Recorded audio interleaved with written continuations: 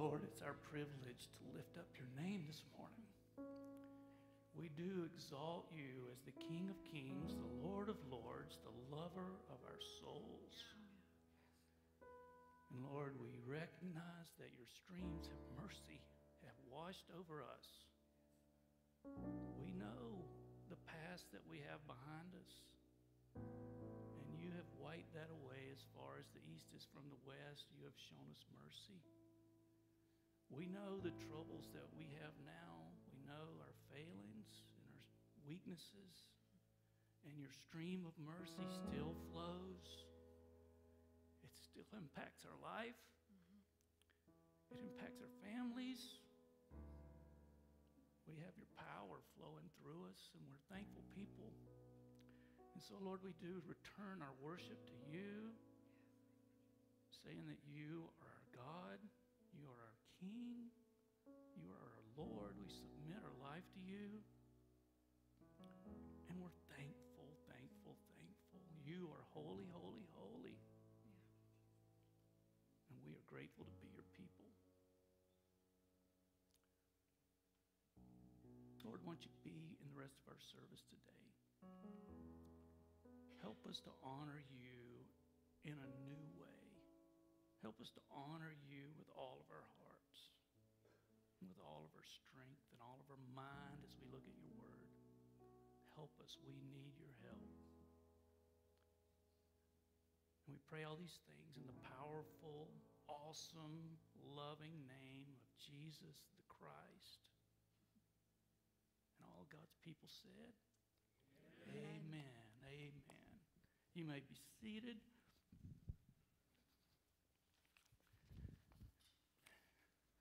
Well, hey, it's great to be with you guys today.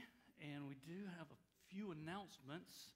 A couple of things coming up that you want to know about. We got a corn maze on the 19th. If you're going to that, we actually need you to sign up in the back. There's a sign-up booth right in the back. We need you to do that. Also want to let you know that every Monday evening at 6 o'clock, we gather here to pray for our church. Most of you know that we're in a time of transition. And we got some things that we're not sure what the Lord's going to do, but we know he's going to do something. And so we're praying that he is going to show himself powerful on our behalf. And so if you want to come and pray with us, we've had some great times. We ask you to come. Also, you'll notice in your worship folder, there's a few things happening in the church where you can get connected to a life group or a class where you can learn some really cool things. If you want to look through there, get yourself connected to the church. We'd love to see you be just a firm part of the body.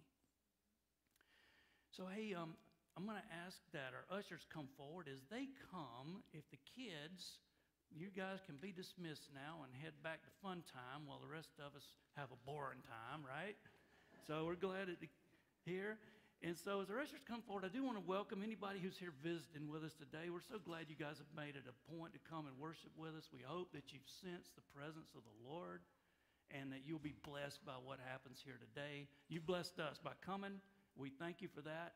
And this is a time now where we're going to offer our offerings back to the Lord. If you're visiting with us today, we don't expect you to participate in that. Our gift to you is this service. We hope that blesses you and that it's a good thing in your life. This is a time where those of us who are part of this church commit to the ministry.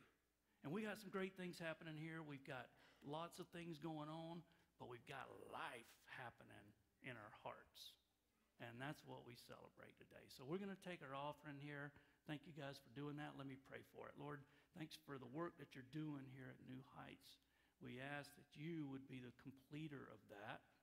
We ask that you would take all the things that we offer in service to you, our time and our talents and our money. We ask that you would take that, multiply it in such an incredible way that your kingdom is impacted, that our world is changed, that people come to faith, and that our church is a vibrant representation of the bride of Christ. That's what we want, Lord. We ask that you would be our helper now. In Jesus' name, amen. Okay, so we got a really cool service this morning. I hope you guys have felt the presence of the Lord here. I have. It's been a great we got our regular message, and then we're going to take communion after. So we got a really good opportunity here to connect with the Lord. Today we're going to finish the book of 1 Peter. We've been walking through that week by week, one chapter a week. Have you enjoyed walking through the book? Amen. Yeah. Okay, me too. I enjoyed it so much last week, I decided to come back this week. So you guys have been reading every week, going through the chapter, and we got final exam today. Right? You guys ready for that? No, okay. No exam, but I hope that you've taken some time in it. And Peter now is wrapping up the letter, and you can almost feel the intensity building in him. Our primary focus today is going to be on verse 5 through 11. But to get you some context, we're going to go back to the first of the chapter, and we're going to see Peter make an appeal. He's making a personal, forceful call to the church here. And first, he addresses pastors and elders. He says this, 1 Peter 5, 1-4, "To the elders among you, I appeal as a fellow elder and a witness of Christ's suffering, who also will share in the glory to be revealed. Be shepherds of God's flock that is under your care, watching over them, not because you must, but because you are willing, as God wants you to be, not pursuing dishonest gain, but eager to serve, not lording it over those entrusted to you, but being examples to the flock. And when the chief shepherd appears, you will receive the crown of glory that will never fade away." So Peter here, you can feel his urgency as he's talking to these people. He knows that his time is short. We learn that just a little bit later in 2 Peter. He knows that his time is short, and his primary objective is to see that the church is healthy. It has to be healthy, because the people that were eyewitnesses to Jesus, these people are dying off. Actually, they're being martyred. And so, if the power of the gospel is going to continue to be represented in this world, it's going to be up to the church to do that.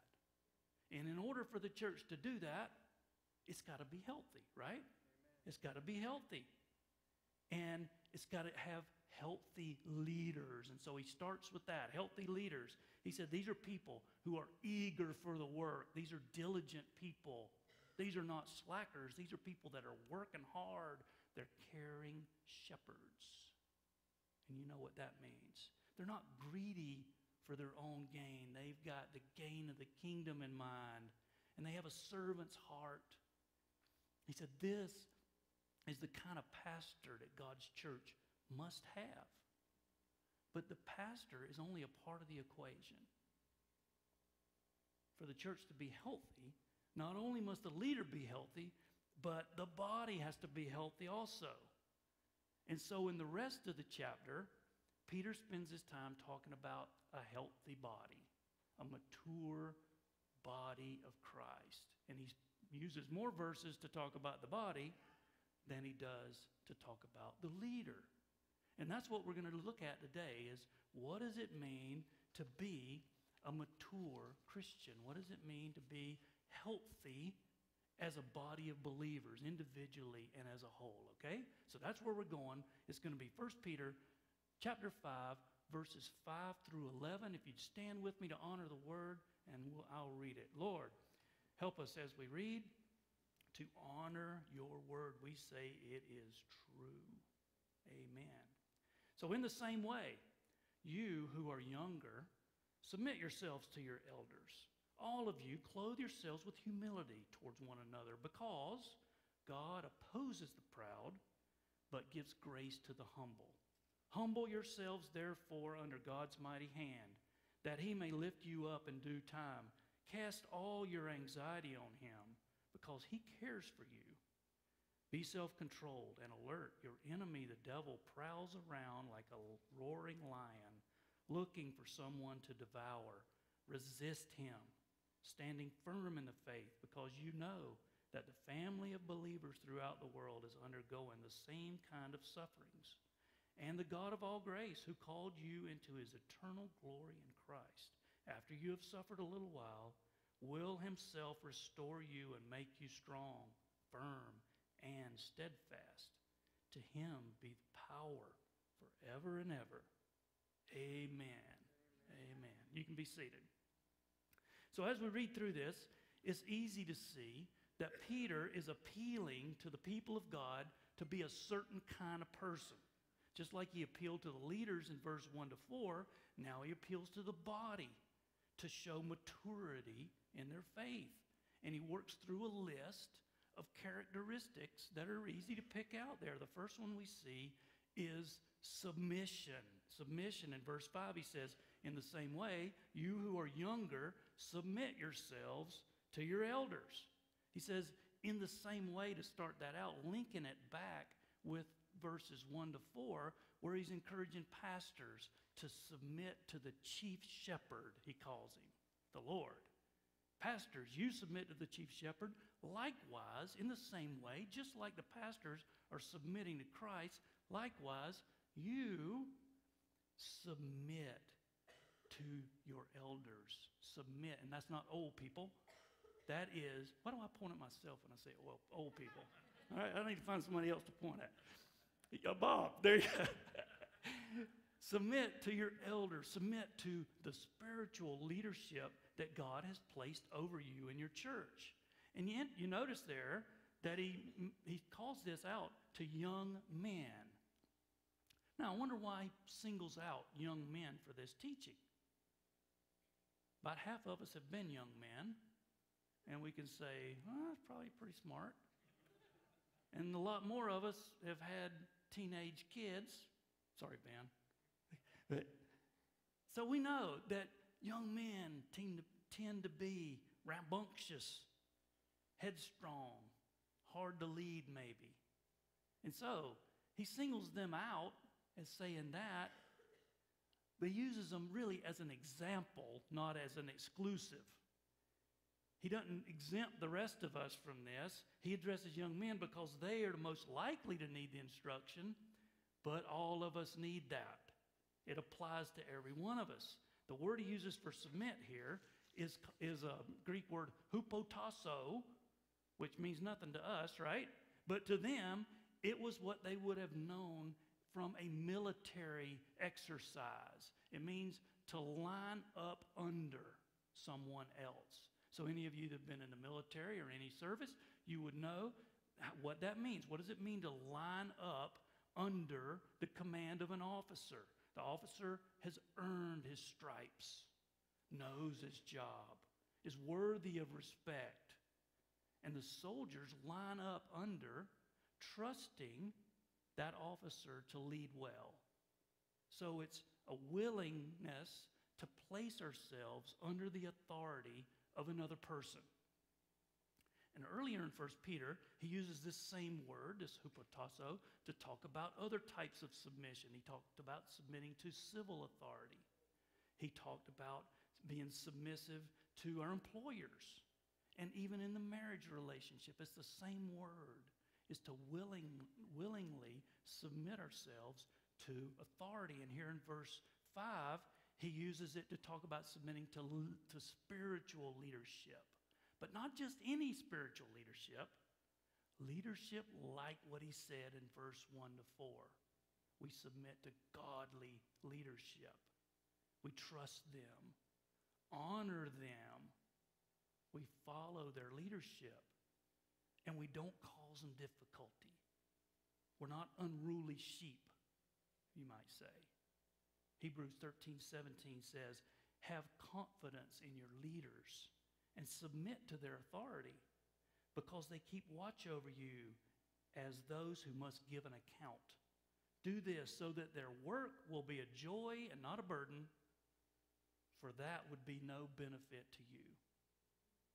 So we submit to our leadership. That's the first mark of mature Christianity, is that we know how to submit ourselves to the leadership that God's placed over us.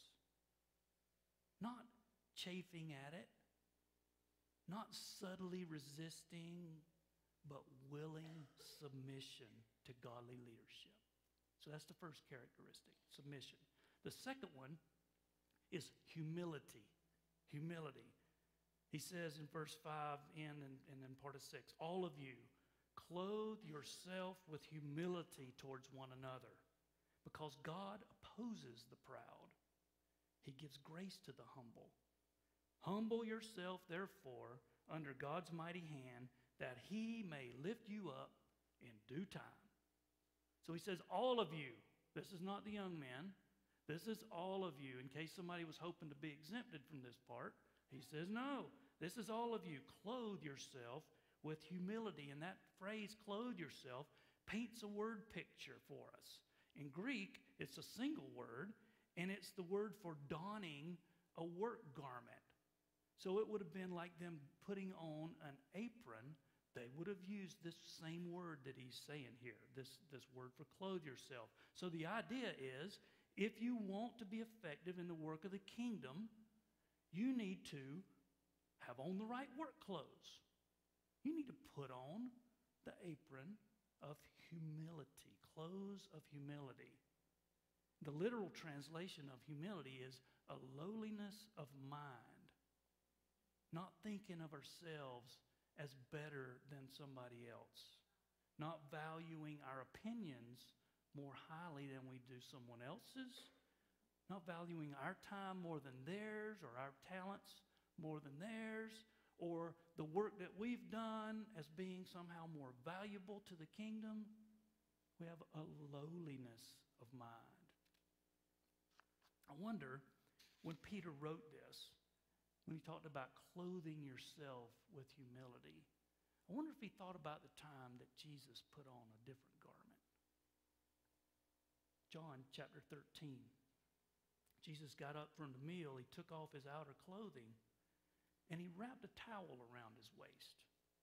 After that, he poured water in a basin and began to wash his disciples' feet, drying them with the towel that was wrapped around him. He came to Simon Peter, who said, Lord, are you going to wash my feet? Jesus replied, you do not realize now what I am doing, but later you will understand. No, said Peter, you will never wash my feet. And Jesus said, unless I wash you, you have no part in me. Simon replied, not just my feet, but my hands and my head as well. And Jesus said, when he had finished washing their feet, he put on his clothes. He returned to his place. He says, do you understand what I have done? You call me teacher and Lord, and rightly so, for that is what I am. Now that I, your Lord and teacher, have washed your feet, you also should wash one another's feet. I have set an example for you, that you should do as I have done for you. Very truly I say to you, no servant is greater than his master, nor is a messenger greater than the one who sent him.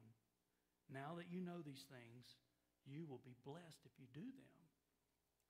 So Jesus, did you hear Jesus say to Peter, you'll understand this later? Well, we understand here from 1 Peter, he understands it now. He got it. He says, humble yourself, clothe yourself in humility. This is a defining mark of a Christ follower. Then Peter gives us the motivation for being a humble spirit, because God opposes the proud but gives grace to the humble. Humble yourselves, therefore, under God's mighty hand, that he may lift you up in due time. Now, this is a quote, direct quote from Proverbs 3:34. You want grace poured out in your life? Humble yourself, clothe yourself with humility. Because ultimately, we know we're humbling ourselves before God. Amen. He is the one. You guys got flies in your house? I just caught him. Okay.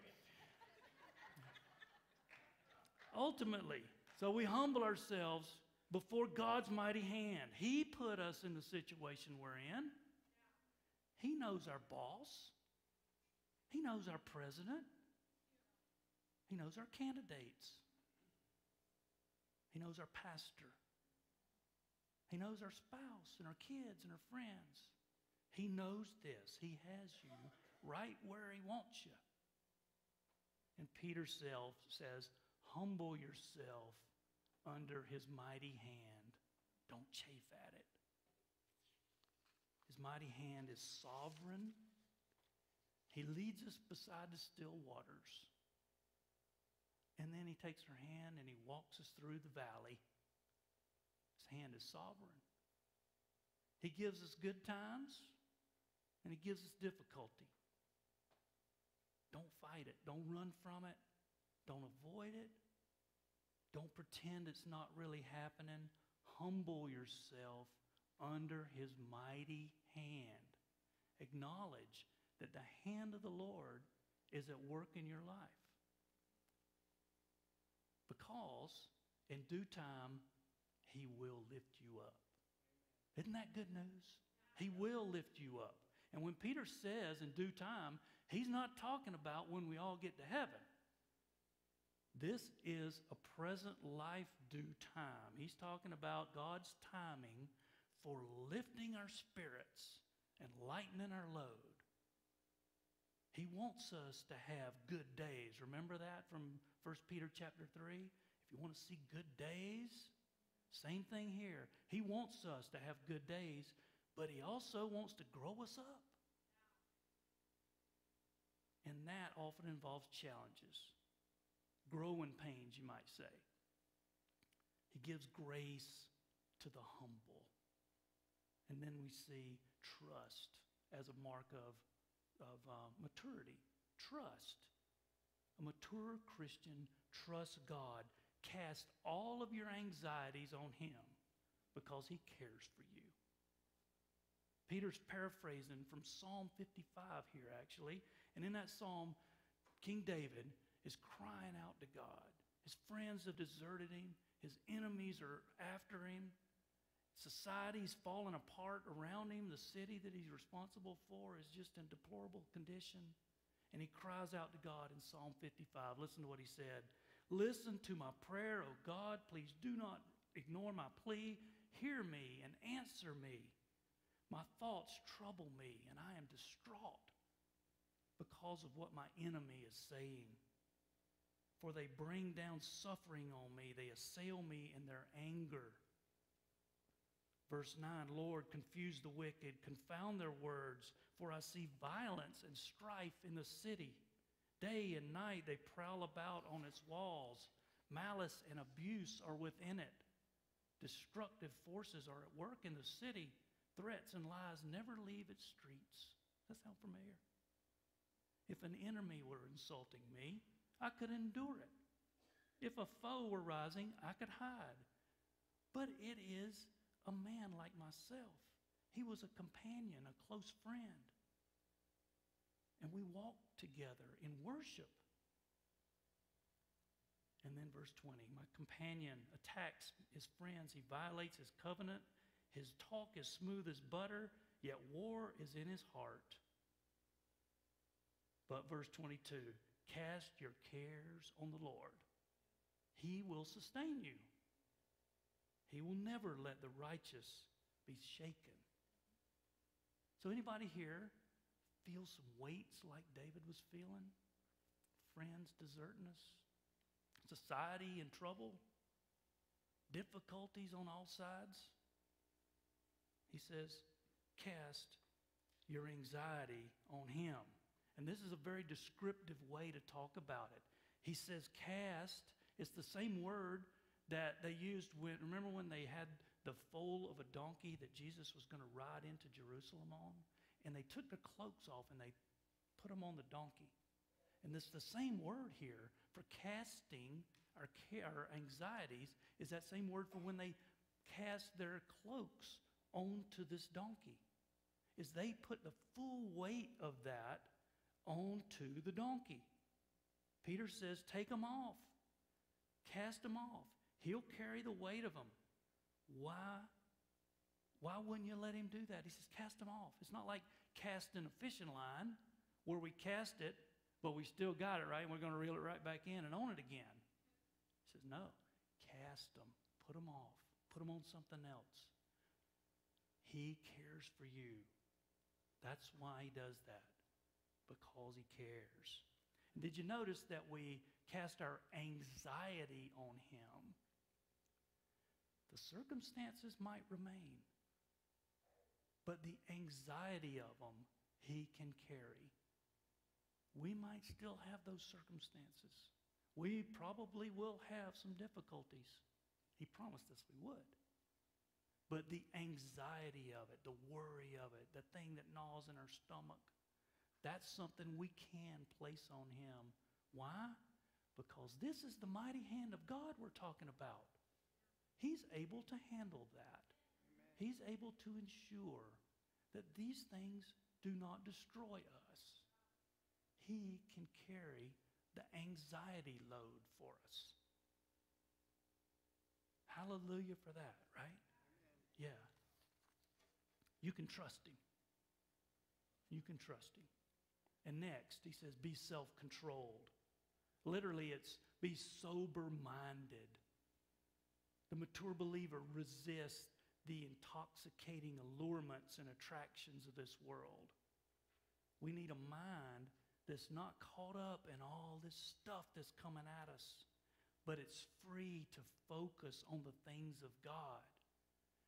When you're drunk with something, you're not able to think about the right things in life. And that's what he's saying. That's the word he's using here. Don't get drunk with what the world's feeding you, because then your mind is not able to submit to God and to focus on his principles for your life. Be self-controlled, sober-minded, and then he says be alert. Be alert, because your enemy, the devil, prowls around like a roaring lion looking for someone to devour. We have an enemy, folks, an adversary. He is relentless. He's like a hungry lion looking for food. Get that in your mind. Not going to give up. And Peter says he's not just an enemy. He says he's your enemy. His intention is to destroy you and your family. His mission's always been destruction. He tried to destroy Jesus. Remember? With Herod. Tried to destroy him when he was a baby. In the desert, he tried to distract Jesus with temptation. And at the end of Jesus' life, he tried to destroy him even with death. But he couldn't do it. Amen. He tried to destroy Jesus, and we see another example of that is what Satan is doing to the nation of Israel all through their history. He's been after Israel. The whole world has come against them. Time and time again, people have tried to wipe out Israel from the map. And even today, their enemies are surrounding them, firing rockets into them. The world is ostracizing them. The tide of public opinion is against them. That's Satan's work, trying to destroy the people of God. That's what it is. Pray for the peace of Jerusalem, because God is not finished with the Jewish people. He wants to save them. So we pray for the peace of Jerusalem, and we say his mighty hand can deliver them.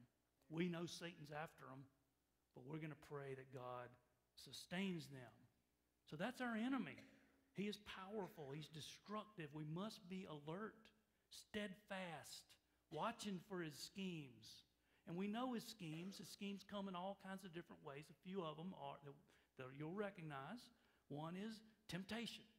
We know that. That's one of his schemes. He tries to use the allurement of the world, the power, the money, whatever it happens to be, to destroy us. Be on the alert. These are traps. He knows that if he can get you to take a bite of the apple, he's got a good chance of pulling you into a sinful pattern. And then that sinful pattern pulls us away from God. It trashes our life, makes us pretty much ineffective for use in the kingdom. Be on the alert, because this is what he's trying to do. He's trying to pull us away. Be on the alert. He also tries to destroy our families, our marriages. He can use a family situation to cause discouragement, discontentment, despair. He can use this. He will even try to cause dissension in a marriage and tempt us to be unfaithful. He will do this. In fact, Paul wrote about that, 1 Corinthians chapter 7, verse 2 to 5. He says, since sexual immorality is rampant, each man should have relations with his wife, each woman with her husband. The husband should fulfill the marital duty to his wife, and likewise the wife to the husband. The wife does not have authority over her body, but yields it to the husband. In the same way, the husband does not have authority over his body, but yields to the wife. Do not deprive each other, except perhaps by mutual consent for a time, so that you may devote yourself to prayer. Then come together so that Satan will not tempt you because of your lack of self-control.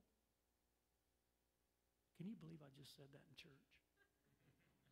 This is biblical, folks. He will try to tempt us. We have to be alert for that. Satan will try to attack us through temptation. And in our closest relationships, he'll even try to attack us in the church. And he can be scheming. He tries to create dissension and disunity within the body. He loves it when he hears the word church split. He loves that. This is what he's trying to do. And it's very dangerous. Be on the alert for that. He'll try to subtly sneak in somebody that creates problems. He'll try to subtly sneak in a teacher that's teaching false doctrine to pull you away from truth. Subtly, he'll do it. He is a powerful enemy, and he wants to create disunity. But you know what? I was so proud of our church last Sunday. There was a great sense of unity that you can feel. And you guys know that we voted about our future, and I'm happy to report the vote was unanimous. Well over half the people that call this their church home voted. That's a good result. Everyone said yes, that's our future. And so we're going with it. And we're going to trust God for what he has for us. Yeah, the devil wants to create disunity. We serve a God of unity. Amen. And that's who we are. So also, we stand firm. That's the next one. Stand firm. We resist him, standing firm in the faith, because you know that the family of believers throughout the world is undergoing the same kind of sufferings. And so this is a call to put up resistance against the enemy, to stand firm, to not be moved by temptation, to not sin in our disappointment and discouragement, to not believe the lies of the enemy. We stand firm in the faith. He said, stand firm in the faith. And when he says the faith there, he's talking about the whole doctrine of God and Christianity. Stand firm in it. We need to know it. We need to be able to distinguish truth from error. We need to be able to recognize these subtle lies that slip in. We have to know our stuff so that we know when to resist. Last month in the plant, for those of you who don't know, I work in a factory. And so in the plant last month, we had one of our numbers came in, and it was terrible. It was like, this is a disaster. What happened? One of our key areas had really poor performance, and it didn't make sense to me. So I asked for the numbers to be checked, and so they got them checked. The report came back. Oh, yeah, everything checks out just perfect. But it still didn't feel right to me. I just knew something was wrong. I was around all month. I'd been watching. I understood. I could kind of feel it, what was happening. And so I said, I'm going to check this out myself. So I went through the numbers, and I found a massive mistake. It was so massive that it turned our number from being bad to actually being good. And so I'm a numbers person, and I spend a lot of time out in the plant. And so I've got this intuitive feel for how things are happening out there.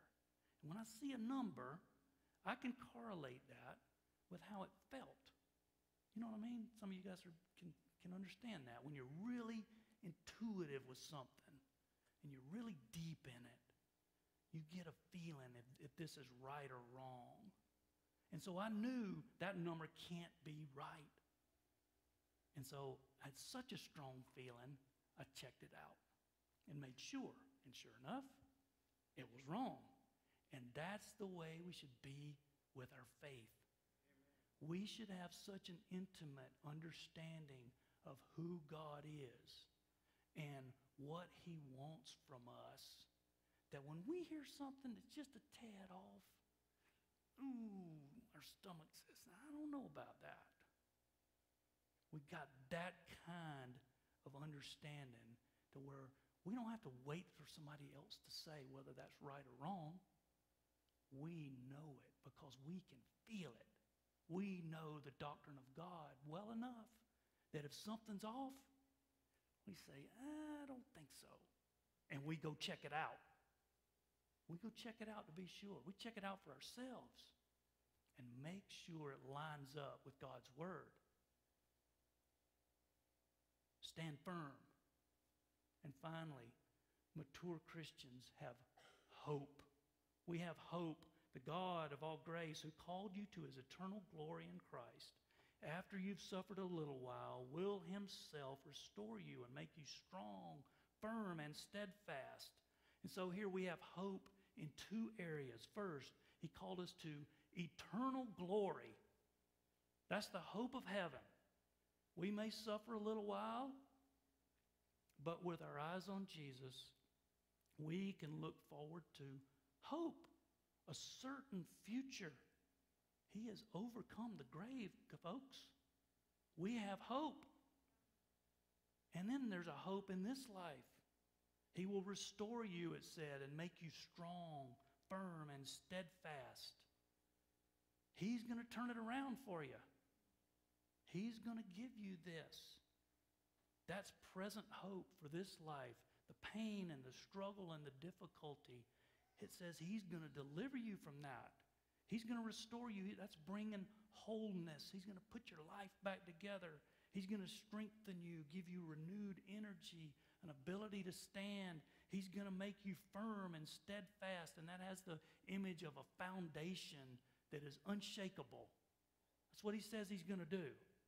In other words, he's going to make us whole. He's going to make us mature. That's what he wants from us. He will help us develop these characteristics of maturity, submission, holiness, humility, trust, self-control, alertness, firmness, and hope. To him be the power forever and ever. Amen, it says. Amen. Amen. So, hey, I wonder if there's anybody here that could do a little business with God today. Anybody? It's a good time. We're going to have communion here in a second.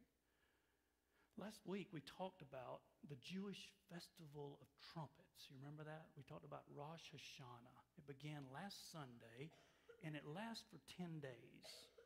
It's a time of introspection and repentance. And it leads up to Yom Kippur, which is the Day of Atonement.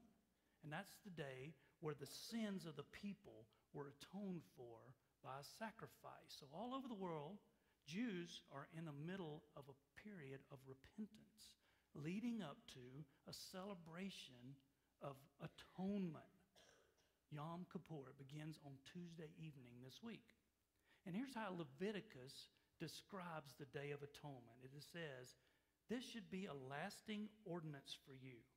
On the 10th day of the 7th month, you must deny yourself, not do any work, because on this Day of Atonement, atonement will be made for you to cleanse you. Then, before the Lord, you will be clean from all your sin." Being clean from all your sin. This was God's plan all along. Before Jesus, it was a day a year, where there was repentance and a turning from it. And then the Day of Atonement, where the sacrifice was made that covered the sin. This is his plan. And now we come and we celebrate his atoning work on our behalf. We celebrate that through the Lord's Supper.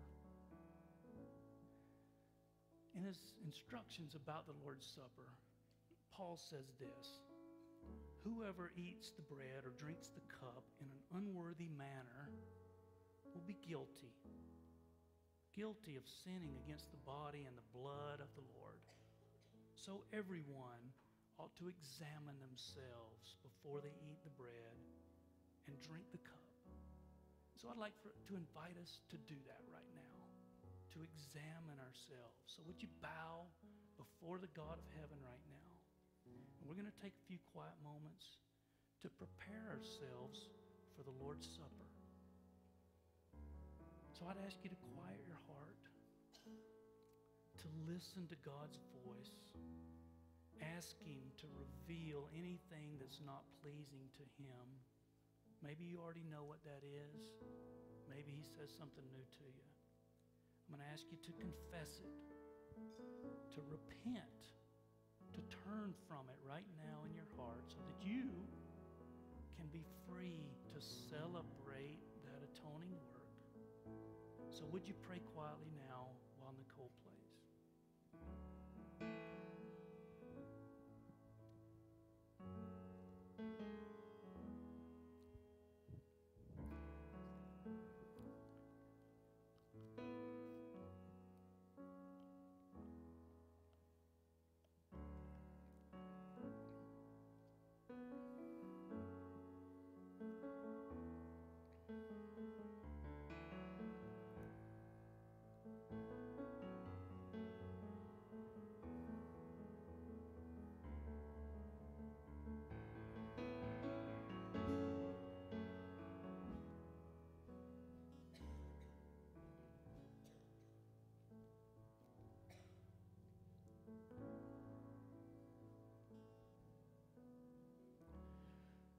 Lord, we come to your table now. We repent of the things in our lives that grieve you. We want to come clean so that you can make us clean. And so we call on the name of Jesus now, the name under which all of heaven and earth will bow. We call on that name. We confess our sins, and we accept your forgiveness. We know that the forgiveness comes only by your shed blood, and we celebrate that now, Lord. We celebrate the fact that you have called our name. You have written it in the Lamb's Book of Life. You've called us to be your children. Help us, Lord, to live like that. And now, Lord, as we celebrate the supper that you ask us to celebrate, help us to remember. Give us a clear message from you of what you want us to remember, Lord. Help us to remember what you saved us from. Help us to remember all the times that you've helped us. Help us to remember that you have a good plan for us. Help us to remember, Lord. It's all about remembrance. We pray this in the precious name of our Lord and Savior, Jesus, who we love. Amen. Amen. Paul says, "For I received from the Lord what I am now passing on to you. The Lord Jesus, on the night he was betrayed, he was under great stress, and yet he wanted to give us this. He took the bread and he gave thanks, because all good things come from heaven. He gave thanks and he broke it said, this is my body broken for you. Do this in remembrance of me. Remember that I was broken for you. And in the same way, after supper, he took the cup, saying, this cup is the new covenant in my blood. It's the detergent that washes away all the stains of sin. Do this. Whenever you drink it, do it in remembrance of what I've done for you. For whenever you eat this bread and drink this cup, you proclaim the Lord's death until he comes. Do you remember what he's done for you? We proclaim his death because that atoning sacrifice covered our sin. Remember it. And so as we come and take the elements, I ask that you just have a remembrance moment, will you? Remember what he did for you.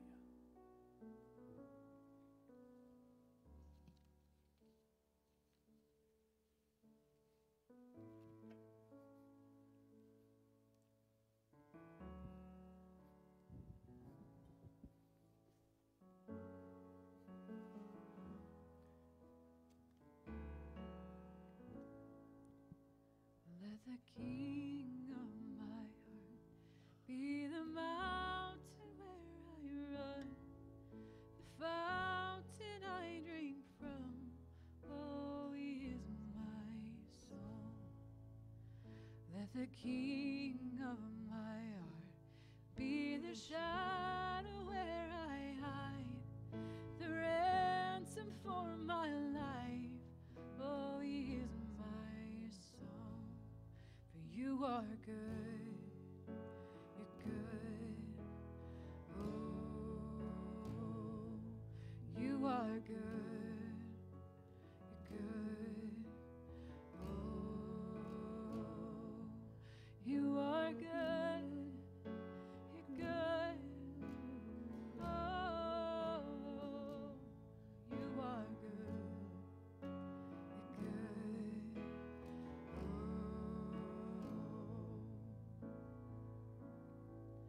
Let the King of my heart be the wind inside my sails, the anchor in the waves.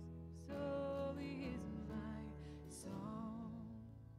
Let the King of my heart be the fire inside my veins, the echo of my days. Oh, he is my song. For you are good,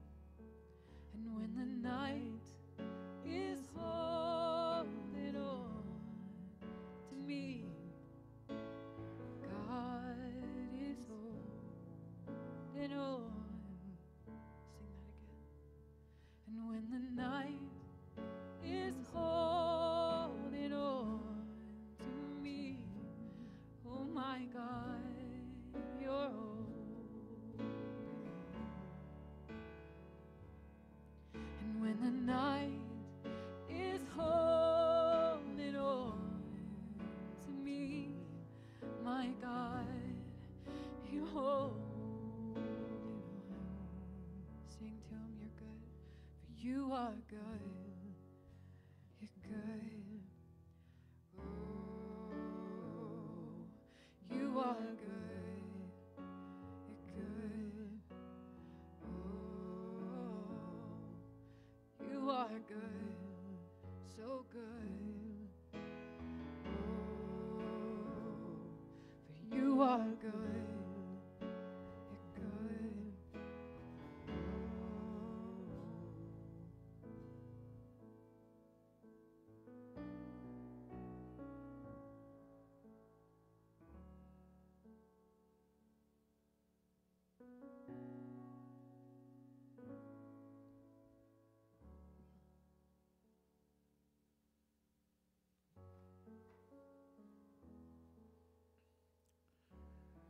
Lord, you are good. We recognize your goodness today. We accept your sacrifice on our behalf, Lord, and thank you for the forgiveness of sin.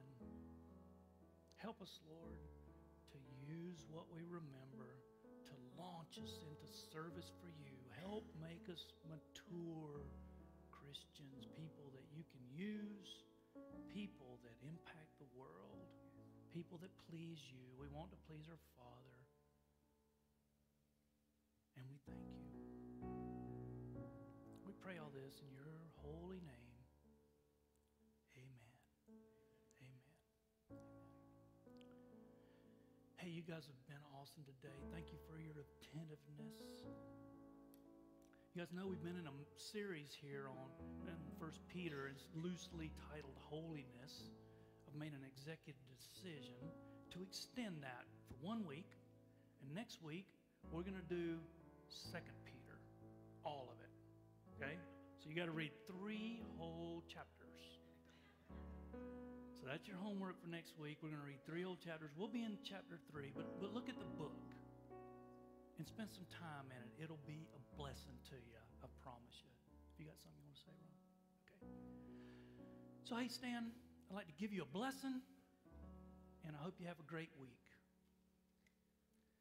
And the God of all grace, who called you to his eternal glory in Christ, the God who, after you've suffered a little while, will himself restore you, make you strong, firm, and steadfast. To him be power forever and ever. Amen. Amen. You guys have a great, great week.